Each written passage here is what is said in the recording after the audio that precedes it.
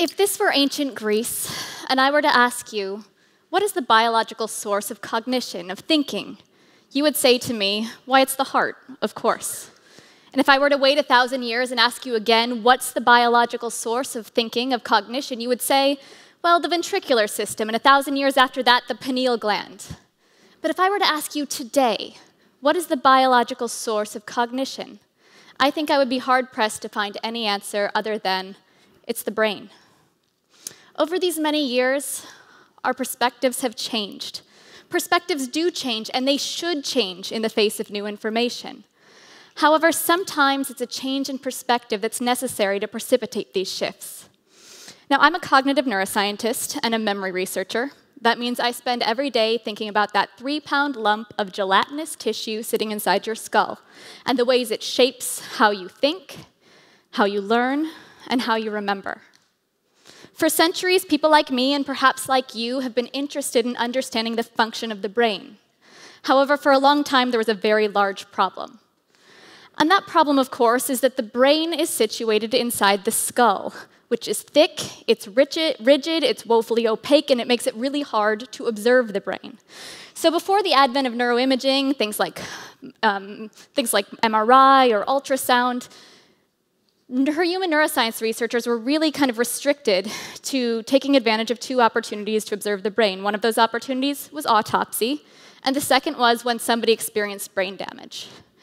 Now, work with brain-damaged patients was and still is enormously influential in our understanding of brain behavior or structure-function relationships.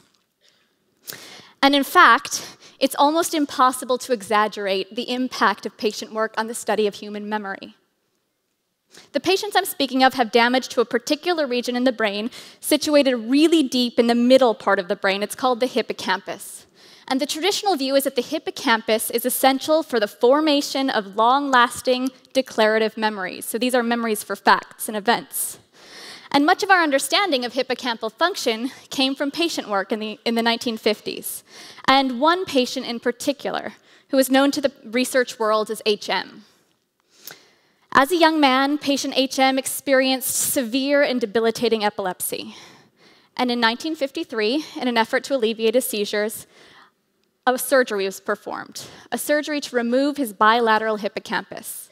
Now, after the surgery, his seizure disorder did improve, but there was one unexpected and devastating side effect. He was no longer able to create any new memories. He could remember where he was born, he could remember who his parents were, he could remember things about his childhood, but for the subsequent 50 years, he was unable to create or form any new memories. His intellect was intact, his language, his motor skills were unimpaired, but he had this profound memory deficit.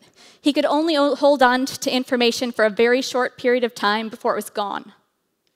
Now, if this particular disorder sounds familiar to you, it might be because you've seen the movie Memento.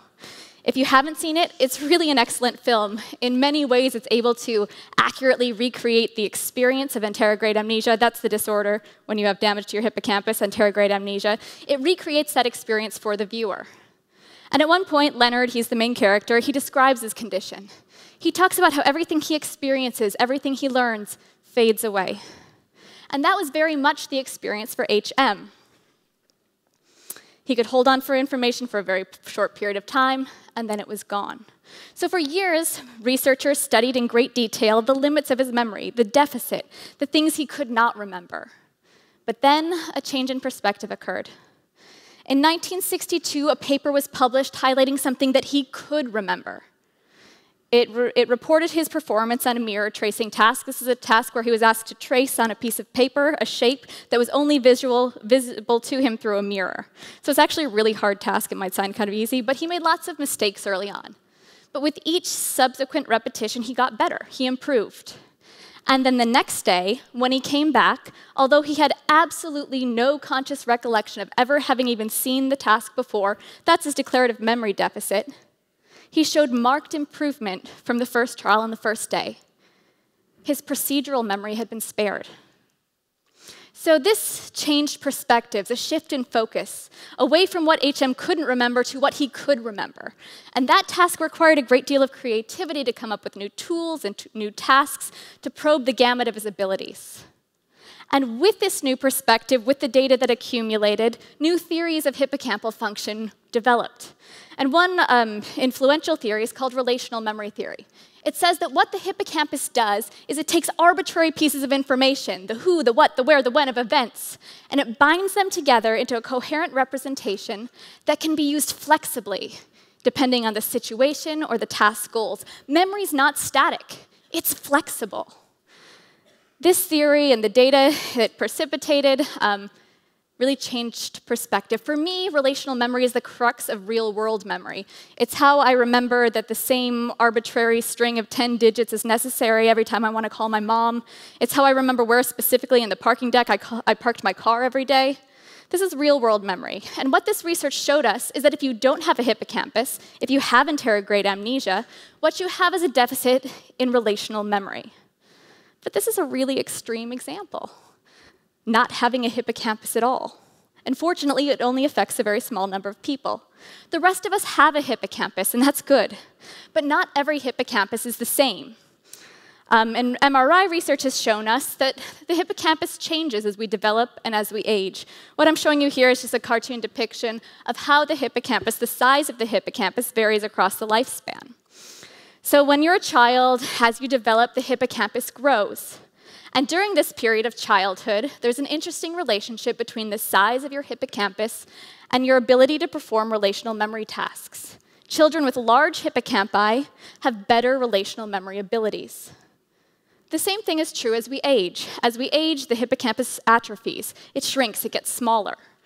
But older adults who have large hippocampi have better relational memory abilities. However, there's this period in the middle, right? This period that we call young adulthood, where the hippocampus remains pretty stable. And any individual differences between the size of the hippocampus during this period really don't seem to be related to performance on relational memory tasks.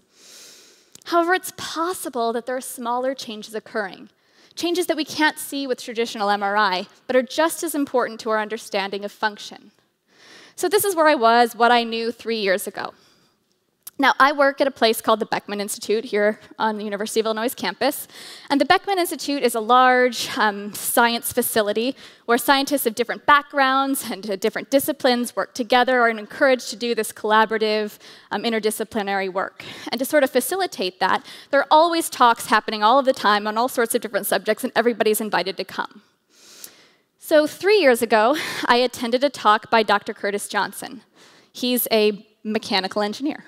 Now, I am not in the habit of going to engineering talks, quite frankly, because I find them confusing.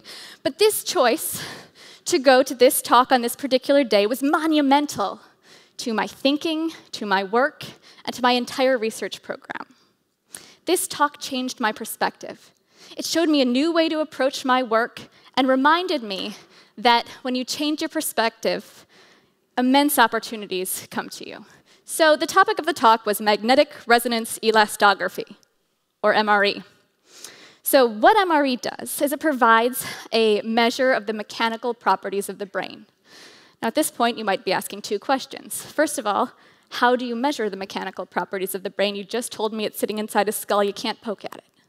Second of all, you might be asking, why on earth would you want to do such a thing? So let's start with the how. How it works is just like if you've had a regular MRI, you come into the laboratory, you come to the doctor's office, and we lay you in an MRI magnet. One difference is we place a tiny vibrating pillow behind your head. The pillow vibrates and it sends waves through your brain, and those waves displace. So to understand this, I want you to think about a pond on a clear day. It's impossible to see below the surface. But if you slap the water, you send ripples across the pond. If there's anything below the surface, it's big, it's dense, it's a rock, those ripples are going to displace. This is essentially how elastography works. We send waves through the tissue, they displace, we measure that displacement, and we reconstruct it into elasticity maps. And those maps tell us about the underlying health, organization, and integrity of the tissue. So MRE is a measure of microstructural integrity, microstructural organization. And in mechanical engineering, microstructural shifts precede large structural changes. And maybe that's true in the brain. maybe tiny microstructural dysfunction precedes gross macrostructural change, like volume changes we see as we age. And maybe microstructural differences are informative to cognition. So sitting in this talk, I'm beginning to wonder, can we measure the microstructure of the hippocampus specifically? And might it show a relationship with relational memory performance? The thing we don't see a relationship with volume during young adulthood when volume is stable. So I stayed after the talk, and I talked to Dr. Johnson, and we started to talk about the possibility. Is it possible to measure hippocampal microstructure? Now, Curtis, as I mentioned, is a mechanical engineer, which of course means he loves a challenge. And I didn't know it at the time, but he's also exactly the type of person you want to work with, because he's extremely enthusiastic, but also an extraordinarily skilled and capable researcher. So he immediately set out to work his engineering magic, and as a result, we were able to reliably measure the elasticity of the hippocampus. Might be saying, okay, great. I was excited, and I'll tell you why. So we could get this measure, and we wanted to look at the relationship with cognition, which meant that I had to go talk to my boss. His name's Neil Cohen. And I had to say, Neil, I've been talking to this guy, and he has this tool, and we can measure the elasticity of the hippocampus, and I have an idea. And it's going to be expensive. And it's new, so it's probably not going to work. But theoretically, it makes sense. And because Neil's also exactly the type of person you want to work with, he's enthusiastic, but he's also willing to give reasonable things a shot. So he said, go for it. Get some pilot data. So we did. We collected data from 20 healthy, young, male university students. We brought them into the laboratory, we gave them an MRE scan, and we also had them perform a relational memory task. Then we looked at the relationship. So what I'm going to show you here on the horizontal axis is memory performance. So here, higher numbers, I guess those are over here, higher numbers indicate better performance. On the vertical axis, I'm going to show you hippocampal elasticity.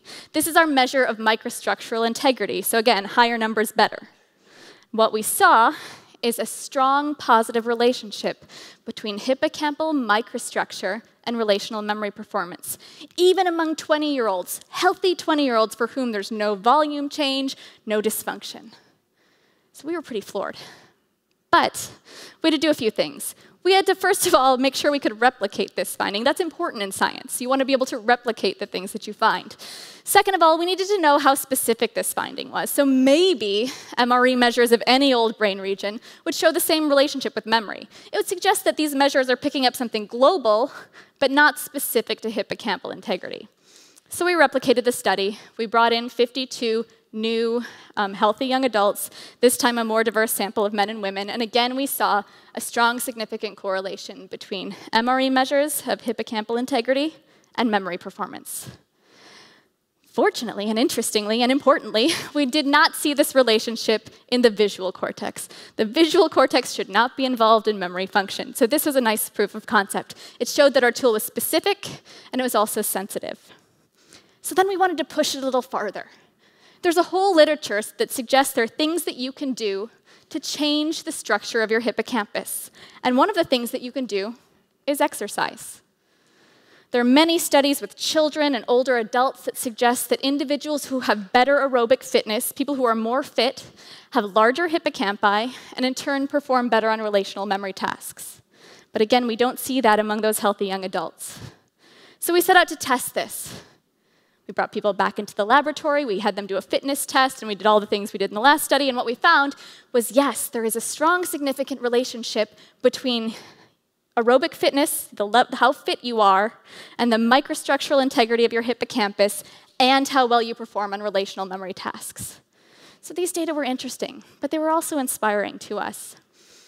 There are so many disorders that are associated with memory deficits. Anterograde amnesia is one.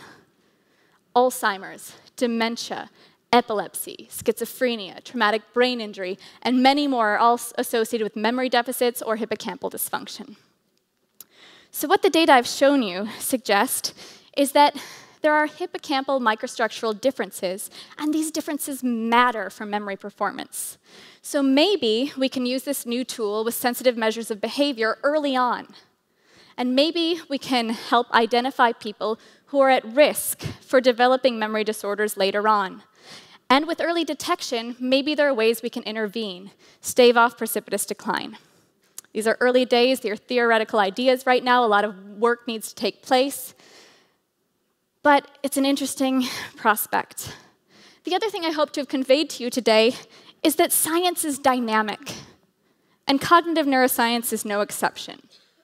Despite the methodological rigor, the precision of our measures, the immense power of the tools that we use, understanding brain behavior or structure-function relationships isn't always clear-cut.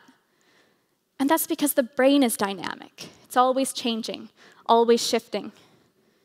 But sometimes, if we're able to change our own perspective, to take a different vantage point, to be a little creative in our pursuits, it's in those moments that we can glean a new understanding and a better appreciation for even those things that we thought we understood. Thank you.